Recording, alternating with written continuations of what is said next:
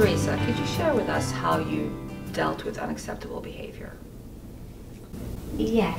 One instance was during my husband, who is not drinking but is not in a program of recovery, sometimes he goes through these, what they call dry drunks. And if we would go out, even as a family, we would go out, he would feel better. I guess it was the way he would feel better about himself if he could kind of pick at me. I didn't see him doing it to my son, but he would do it to me. And it just became unacceptable.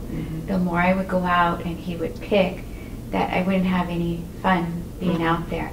And I kept going to my Al-Anon meetings, and I got this drink to tell him, this is unacceptable. You cannot pick at me to feel better when we go out as a family. And but he would continue to do things like that.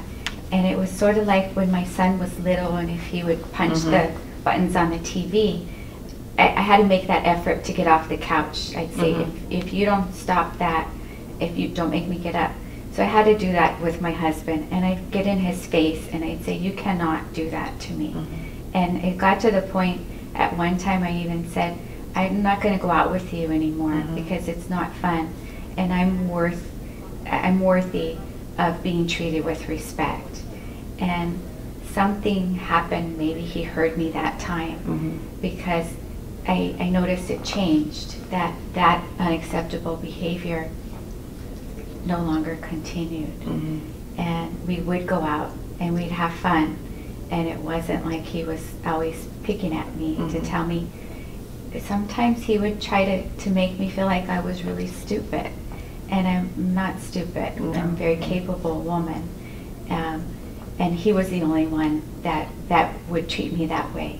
So thank goodness for the Al-Anon program of recovery, that I learned to stand up and say, no, that I do not deserve to be treated that way. I deserve respect. You deserve more, yes. And you found that strength in Al-Anon. Yes. Thank you, Teresa.